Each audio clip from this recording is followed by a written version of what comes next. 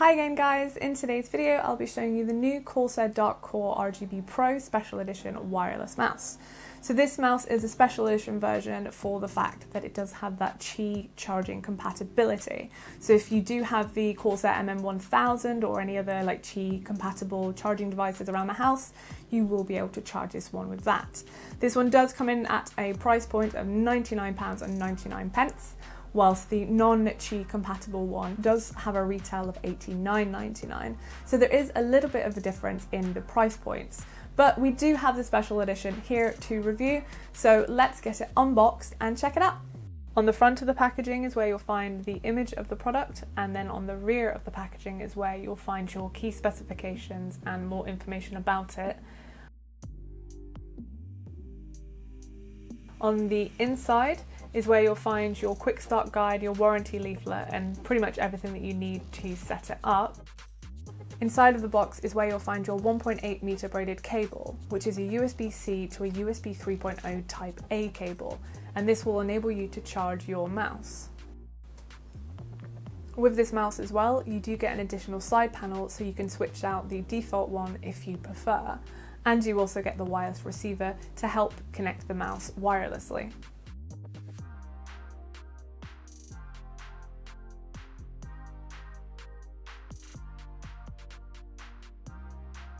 And then finally you get the mouse itself.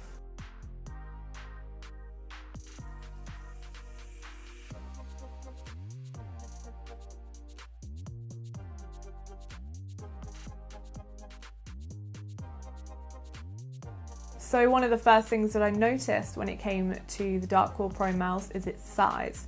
So the dimensions for this is 127mm in length by 89mm in width by 43mm in height. So it is rather a large mouse. This is coming from someone as well who uses the Corsair Glaive daily, and that itself is a pretty large mouse. But I don't know, this one just seemed to be a lot bigger. It still does have the same three black plastic looks to it. So you've got your shiny plastic, your matte plastic, and your textured plastic as well. So they haven't changed really the way it looks in that sense. There is a thumb rest on the left-hand side of it, and then the ability as well to change the right side panel with the additional side rest that's included. So this is going to be really good if you have a different preference with your grip type. So whether you're a palm rest grip type or a claw grip type, it means that you'll be able to find a way that's suitable and more comfortable for you when using the mouse. Just underneath the right panel as well is where you can actually go ahead and place your wireless receiver.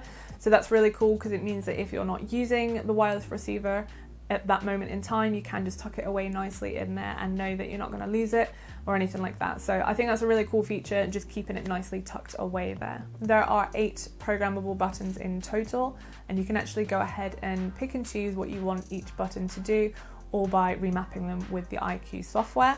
You have your left mouse button, your right mouse button, the button on top of the mouse, you have your clickable scroll wheel, you have the 2 buttons that are kind of embedded within the left mouse button slightly, and then the other 2 buttons that are located on the left side of the mouse. Then on the bottom of the mouse is where you'll find the toggle switch, which will allow you to either turn off the mouse, have your 2.4 GHz wireless mode activated, or your Bluetooth mode activated as well. So all of that is located at the bottom.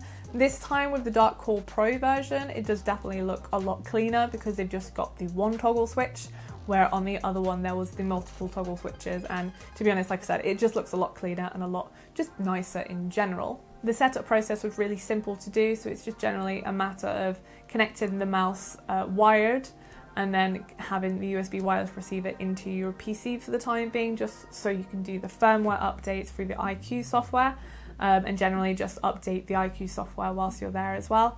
You can from here initiate the pairing process between the mouse and the USB wireless receiver, and it will go ahead and tell you when you can remove the cable.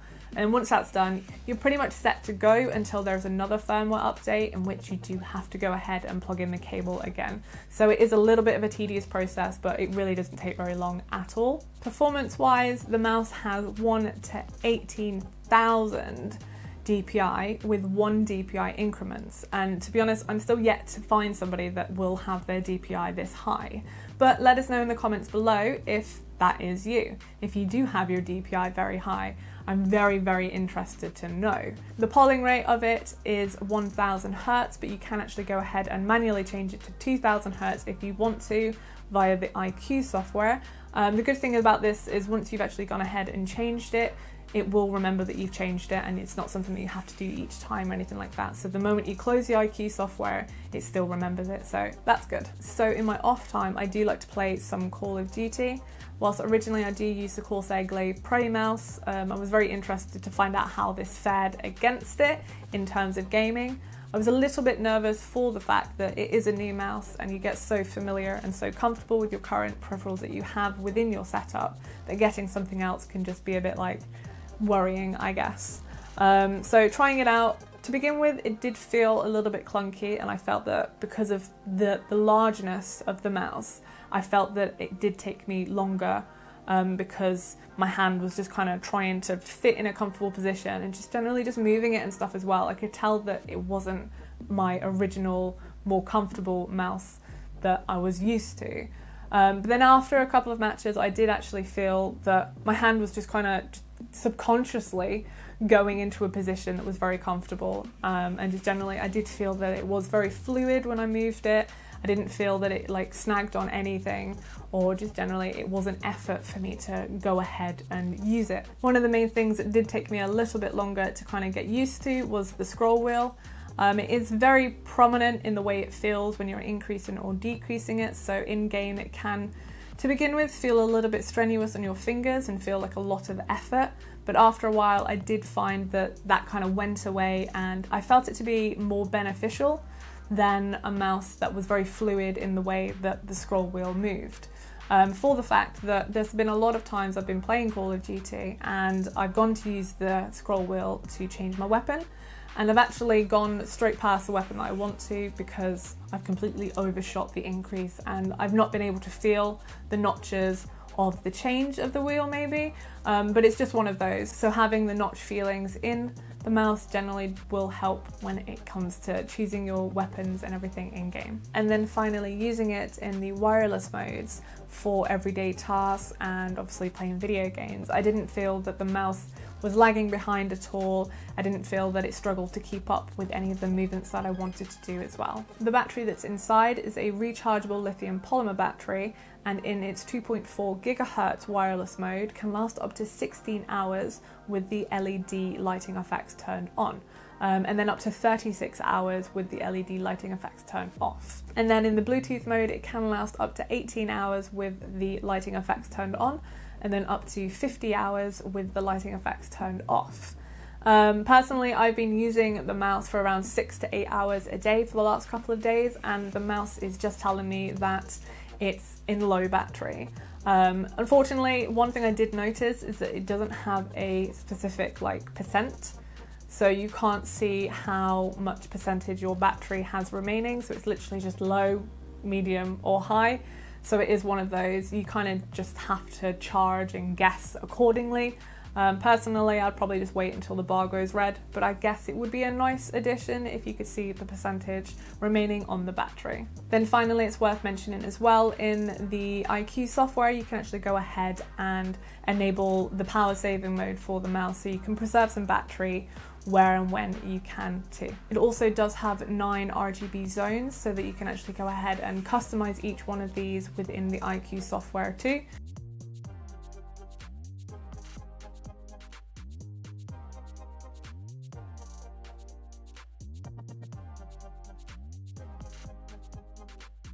You can change a lot when it comes to the mouse. So you can reprogram the buttons to do whatever you want. You can change the lighting effects to match your setup. You can change DPI presets. You can surface calibrate. You can change the performance when it comes to the pointer speed or any angle snapping.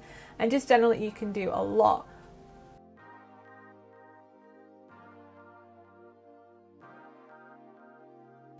And then from the device settings section, this is where you'll initially pair your devices and update your firmware and obviously update your software too.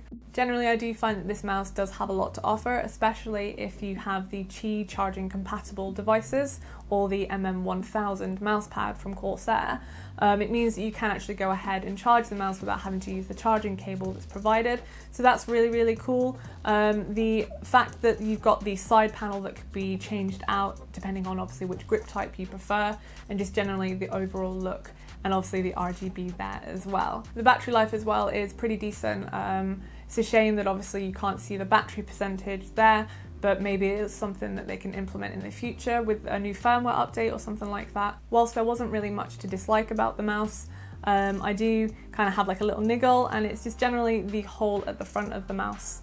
So I, in one of my last reviews, mentioned how it would be good for companies to actually provide a tab or a cover to protect the slot that the charging cable goes into, to prevent you from getting it clogged up with any dirt or dust or anything like that. Because obviously over time, if it is clogged up, you're not going to be able to charge your peripheral, you're not going to be able to do the firmware updates or anything, so then it's just rendered useless and you'll probably have to go and buy a new one. But obviously with the tab, I do think it's just a really good idea because I feel like it would prolong the lifespan of peripherals. So guys, that is it from me for this video. If you did enjoy it, please make sure to give it a thumbs up, and if you aren't subscribed to the BitTech channel, please go ahead and hit the subscribe button, and make sure you turn notifications on as well so you can see when the next video goes live. Thank you so much guys, have an awesome day, and I'll see you for the next one. Bye!